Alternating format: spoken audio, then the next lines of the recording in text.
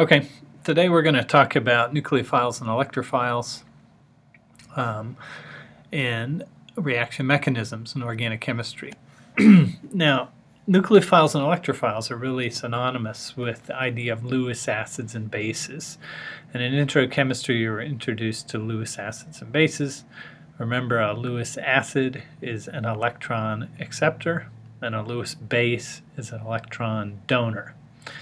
Now, we're going to use more often in organic chemistry the idea of nucleophiles and electrophiles. And these words are just like what they sound. Something that is a phile means it likes that. Like a heliophile is a type of plant that likes helio. It likes the sun, and it follows the sun across the sky during the course of a day. So a nucleophile is a molecule or a part of a molecule that likes positive charge. It's a nucleophile. And if something likes a positive charge, that means it's probably got some negative charge to it. So good nucleophiles have lone pairs of electrons, and they'll often have negative charges associated with them. During the course of a reaction, a nucleophile will react with a positive charge or a partial positive charge, and as it reacts, it usually donates a lone pair of electrons to that positive charge. And as it donates those electrons, we think of it as a Lewis base, an electron donor. The opposite of a nucleophile is an electrophile, a molecule that likes negative charge. So these molecules usually have a positive charge or a partial positive charge, and as a molecule with those electron deficiencies, they like to accept electrons. And remember, electron acceptors are Lewis acids. So what we're going to do now is, now that we have these definitions laid out, we're going to look at a couple of reactions and try to identify nucleophiles, electrophiles, and see how we do with that. So let's look at a reaction mechanism here.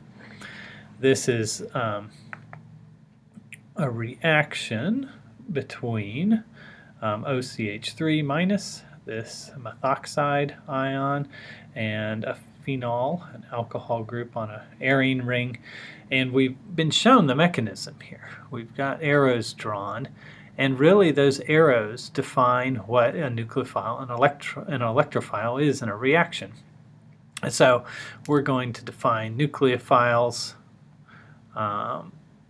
Let's see here. Let's get rid of how am I going to be able to write on this? Can I write on this? Let's try to write. Yeah. Nucleophiles have a lone pair. We're going to describe them in blue. And electrophiles, that's supposed to be an E, we'll do in red. Okay? So here, if we look at the mechanism of this reaction and the arrows, one thing we can notice immediately on this methoxide is that there's a lone pair there. And the arrow is showing that that lone pair is being donated to form a new bond between this oxygen and the hydrogen. So this is a negatively charged molecule that has a lone pair. It's donating those electrons, so it's acting as a Lewis base. And so we would argue pretty strongly that that is a nucleophile, right? It's negatively charged, it likes positive charges, it's acting as a Lewis base. It is a nucleophile. Now, whenever there's a nucleophile, usually there's an electrophile. Who's accepting those electrons? Well, we're going to outline those in red, and really this is a little harder to define, but initially with this first arrow you'd say, well, this hydrogen is a electrophile. It's accepting the electrons from the oxygen, acting as a Lewis base. And so this is our initial electrophile here. Okay. Now, eventually with this second arrow, those electrons end up on the oxygen, and since that oxygen is accepting those electrons, we could think of either this whole molecule as being the electrophile in this reaction, or in particular we could say the hydrogen and the oxygen are accepting those electrons. Okay. Now, the second part of this reaction, we again see a lone pair in a negatively charged molecule. This is a great nucleophile, right? It is going to donate those electrons. Nucleophiles are at the start of arrows because the start of arrows are where the electrons are coming from. They're coming from this nucleophile. Okay. Where are those electrons going? Well, they're being accepted by this carbon here and eventually end up on the bromine. So this whole molecule is nucleophilic, or sorry, electrophilic. This phenoxide anion is nucleophilic. And so we can define nucleophiles and electrophiles just by looking at the different arrows, noticing charges, noticing lone pairs. Remember, nucleophiles have the lone pair. They're at the start of the arrows. They're acting as a Lewis base because they're donating those electrons. Okay? Now let's look at another reaction here. Okay, this is a Friedel-Crafts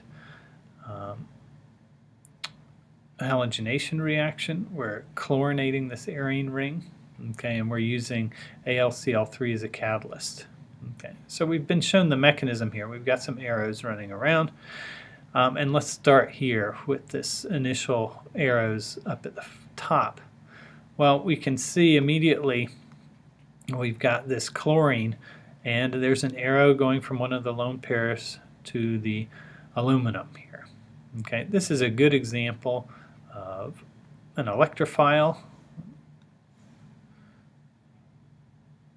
right? Those lone pairs are being donated. It's acting as a Lewis base.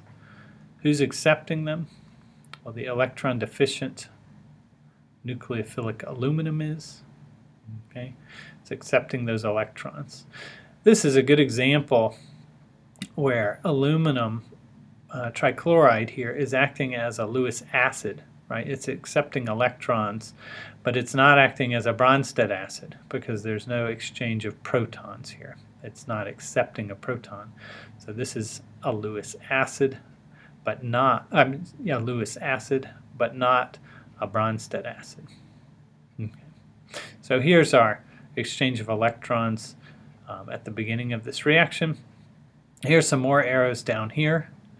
Now here's an arrow showing electrons going from the arene ring to the chlorine. In this case, the chlorine is positively charged. It's accepting the electrons. So what do you think it is? Electrophile or nucleophile? Well, it's accepting electrons. It's positively charged. It's a good electrophile. What's the nucleophile in this case? Well, the arene ring in general, but we can think of the electrons, extra electron density in there as being the nucleophile. Okay, here's another set of arrows. What's happening? Well, we've got a negative charge in this reactant here. That suggests it's probably nucleophilic. And in this case, we don't have a lone pair, but we've got the bonded pair that's being donated to that hydrogen to form a new bond with hydrogen.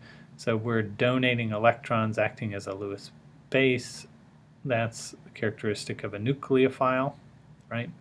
Here's the positive charge that that nucleophile is attracted to, and it's accepting these electrons. And so the arene ring with the positive charge is acting as the electrophile in this case.